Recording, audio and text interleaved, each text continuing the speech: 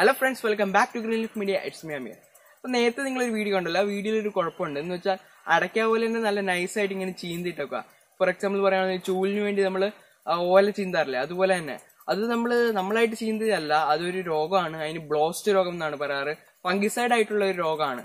അപ്പം ആ രോഗത്തിനെയും അതുപോലെ തന്നെ മഞ്ഞളിപ്പ് രോഗം, ഈ വെയിലിന്റെ സമയമായത് കാരണം വെയിൽ ഡയറക്റ്റ് ആയിട്ട് നമ്മുടെ ഓലയിലേക്ക് വീണാൽ മഞ്ഞ കളറും പിന്നെ അതിൻ്റെ അകത്തൊരു കറുത്ത സ്പോട്ടും കാണും.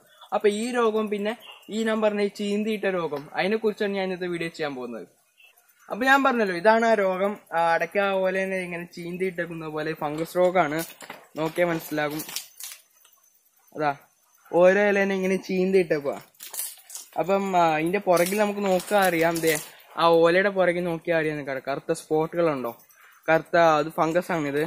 അതൊരു സൈസ് പൊടി പോലത്തെ കേട്ടോ, അതൊരു പൊടിയാ ഫംഗസ്. അപ്പം ഇതിനെ നിയന്ത്രിക്കാനും പിന്നെ ഒരു മഞ്ഞളിപ്പ് രോഗം, ഇത് ഞാൻ പറഞ്ഞില്ല, ഡയറക്റ്റ് ആയിട്ട് സൺലൈറ്റ് വീണ ഒരു കറുത്ത സ്പോട്ടും അതുപോലെ തന്നെ ഇല മഞ്ഞളിച്ചു പോകും.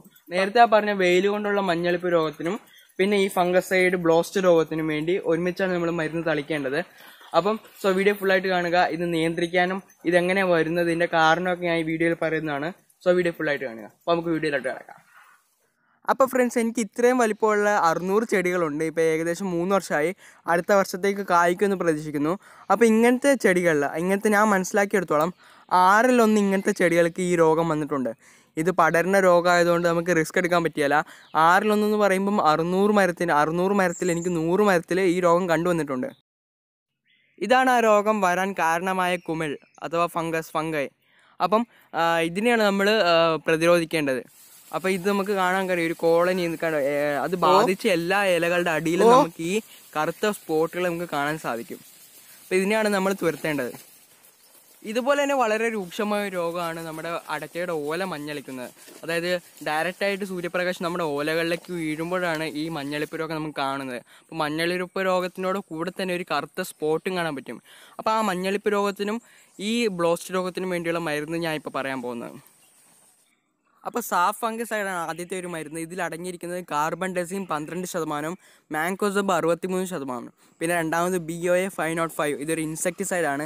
ഇതിൽ ക്ലോറിറിഫോസ് 50%, സൈപ്പർമെത്രിൻ 5% വീതമാണ്. അപ്പോൾ ഇതിൻ്റെ കറക്റ്റായിട്ടുള്ള പ്രൊപ്പോർഷൻ അടിയിൽ ഡിസ്ക്രിപ്ഷൻ ബോക്സിൽ കൊടുത്തേക്കാം, നിങ്ങളെല്ലാവരും കാണുക.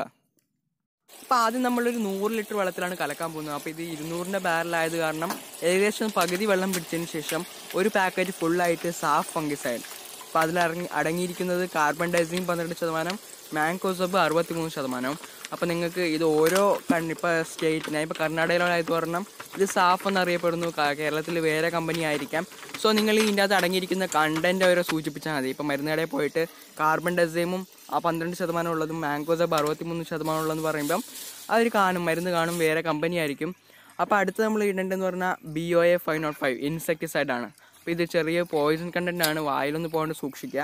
അപ്പോൾ ഇതിൽ അടങ്ങിയിരിക്കുന്ന കണ്ടൻറ്റ് എന്ന് പറഞ്ഞാൽ ക്ലോർപൈറിഫോസ് 50%, സൈപ്പർമെത്രിൻ 5%. അപ്പോൾ ഇത് ഒരു ബോട്ടിൽ എന്ന് പറഞ്ഞാൽ 250 ml ആണ്. അപ്പോൾ നമ്മൾ ഒരു പാക്കറ്റ് ഫംഗിസൈഡ് എടുത്തുകൊണ്ട് പകുതിയായിട്ട് 125 ml ആണ് നമുക്ക് 100 ലിറ്റർ വെള്ളത്തിലേക്ക് ആഡ് ചെയ്യേണ്ടത്. അപ്പോൾ നമ്മൾ കറക്റ്റ് 100 ലിറ്റർ ആക്കിയിട്ടില്ലായിരുന്നു. ഇപ്പോൾ നമുക്ക് 100 ലിറ്ററിന് അടുത്തൊരു ലൈൻ കാണാം, ആ ലൈൻ വരെയാണ് 100 ലിറ്റർ. അപ്പോൾ അത് നിറച്ചതിന് ശേഷം നന്നായിട്ട് മിക്സ് ചെയ്യണം. ആദ്യം ആൻറ്റി ക്ലോക്ക് വൈസ് നന്നായിട്ട് സ്പീഡിൽ തിരിച്ച ശേഷം ഒറ്റ തിരിക്ക് ക്ലോക്ക് വൈസ് ആയിട്ട് ഒന്നും കൂടെ തിരിക്കണം. അപ്പോൾ അത് നന്നായിട്ട് മിക്സിങ് കറക്റ്റായിരിക്കണം. മിക്സിങ് കറക്റ്റായാലും നമുക്ക് ഇതിൻ്റെ നമ്മൾ ഉദ്ദേശിച്ചിട്ടുള്ള ഫലം കിട്ടുകയുള്ളൂ. അപ്പോൾ ഏതൊരു മരുന്നാണെങ്കിലും മിക്സിങ് എപ്പോഴും കറക്റ്റായിരിക്കണം.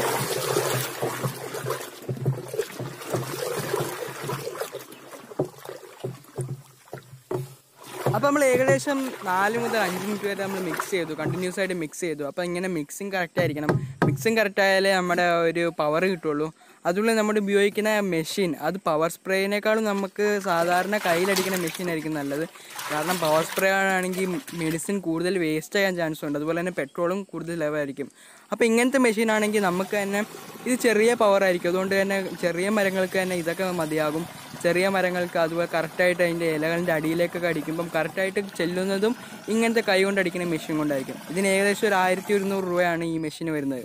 അപ്പോൾ ഇങ്ങനെ അടിക്കുകയാണെങ്കിൽ നമുക്ക് നോക്കാം, കണ്ടോ, ഇലയുടെ അടിയിൽ ഇതുപോലെയാണ് അടിക്കേണ്ടത്. ഇലയുടെ അടിയിലാണ് നമുക്ക് കൂടുതലായും കോൺസെൻട്രേറ്റ് ചെയ്ത് അടിക്കേണ്ടത്. അതുപോലെ തന്നെ കൂടുതൽ നിങ്ങൾക്ക് മരുന്ന് കൂടുതൽ ഉണ്ടാവുകയാണെങ്കിൽ മേളിൽ അടിക്കണമെങ്കിലും കുഴപ്പമൊന്നുമില്ല. 100 ലിറ്റർ അല്ലെങ്കിൽ അര ബാരൽ. ഇപ്പം ഈ 100 ലിറ്റർ അഥവാ അര ബാരൽ കൊണ്ട് നമുക്ക് ഏകദേശം 400 മുതൽ 450 ചെടികൾക്ക് വരെ മരുന്ന് അടിക്കാൻ സാധിക്കും.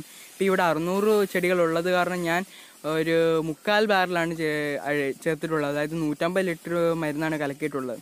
അപ്പോൾ നമുക്കിത് ആവശ്യം പോലെ അടിക്കാവുന്നതാണ്.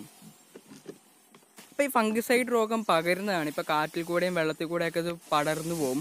അപ്പോൾ അങ്ങനെ പടർന്നിട്ടുണ്ടെന്ന് സംശയം ഉണ്ടെങ്കിലും ഇല്ലെങ്കിലും നിങ്ങൾ എല്ലാ മരത്തിനും അടിക്കുന്നതായിരിക്കും നല്ലത്. കാരണം പകർന്നിട്ടുണ്ടെങ്കിൽ പിന്നെ അത് ബുദ്ധിമുട്ടാകും, വേറെ മരത്തിനൊക്കെ കൂടുതലായിട്ടും അത് ബാധിക്കും. അതുകൊണ്ട് എല്ലാ മരത്തിനും അടിക്കുക. കൂടുതലായിട്ടും കോൺസെൻട്രേറ്റ് ചെയ്യേണ്ടത് ബാധിച്ച ചെടികൾക്കാണ്. ബാധിച്ച ചെടികൾക്ക് ഒരു നല്ലതായിട്ട് പുറത്തും അകത്തും ഇലയുടെ അടിയിലും മുകളിലൊക്കെ കറക്റ്റായിട്ട് അടിക്കുക.